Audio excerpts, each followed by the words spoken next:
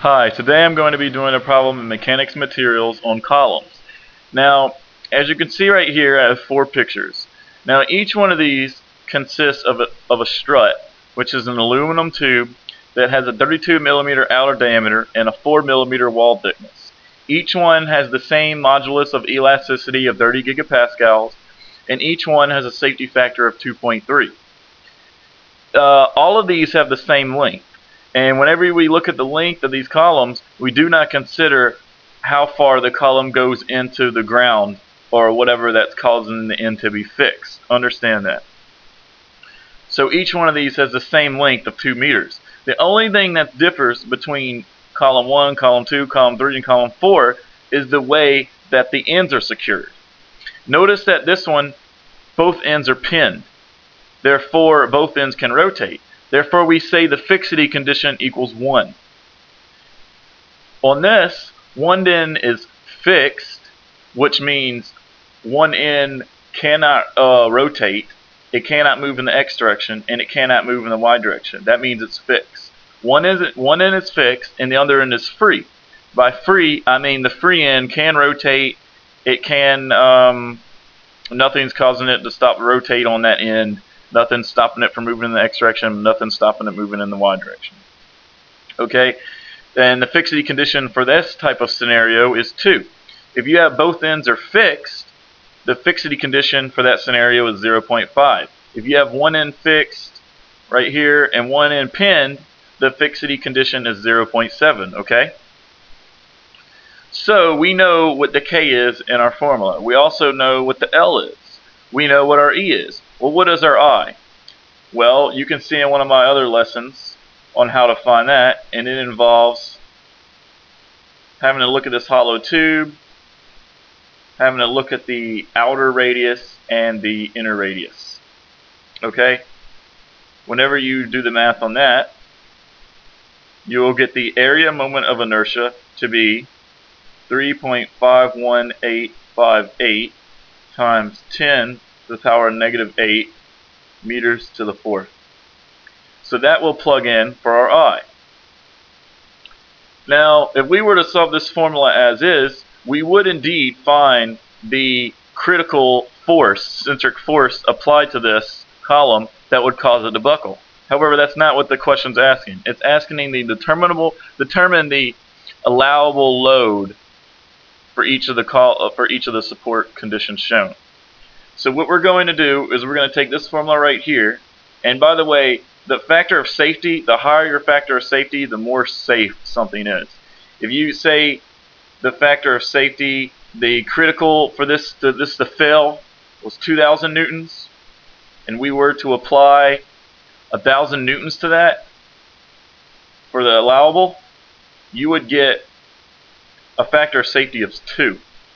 However, if the allowable that we were to apply right here was only 100, you would get a factor of safety of 20. Because, you know, we're only applying 100 when the thing would buckle at 2,000. So you have a much higher factor of safety. So all that aside, whenever we take this formula and we can do some algebra on it, and we would say that the P critical equals the factor of safety times the P allowable. And what we're going to do is we're going to plug this P critical into this side of the P critical of this formula right here. So we're going to say the factor of safety, factor of safety times the P allowable equals phi squared times the modulus of elasticity times the area moment of inertia divided by the fixity condition squared divided by the length squared. And then we're going to divide both sides by the factor of safety.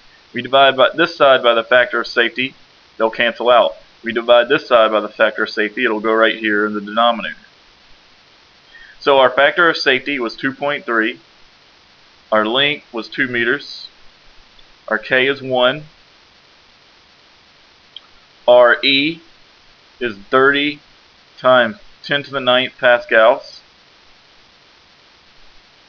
and our I is 30.51 times 10 to the -8 meters to the fourth. And this will give us our allowable force, our centric force, for this first column. And that turns out to be 2,642 newtons for condition 1. Now remember earlier I said that the only thing that differed between these 4 columns was the fixity condition. So you can take this formula right here and just the only thing that you have to change is the fixity condition and you'll get a different number. So for our second condition, you'll get an allowable centric force of 660 newtons. For our third condition, we get 10,569 newtons. And for our fourth condition, we get 5,392 newtons. Notice the highest one is the one with the 2 fixed ends. I mean, that just makes common sense probably to most people. It's just more secure. It causes more strength. It causes the column less likely to buckle. And if it were to buckle, it would buckle, like it would want to go like that. If you don't understand what buckling means, that means it would, anytime something buckles, if you have a column like that, if it buckled, it would go like this. You can take a ruler and push on both ends, and you will see that it does in fact buckle. Okay, notice the one with the free end. That was the one that, for it to be in safe conditions, you can only put 660 newtons on that thing for a safety factor of 2.3. Pretty small, not very resistant to buckling at all when you have a free end. But whenever you have the 2 fixed ends, very resistant to buckling.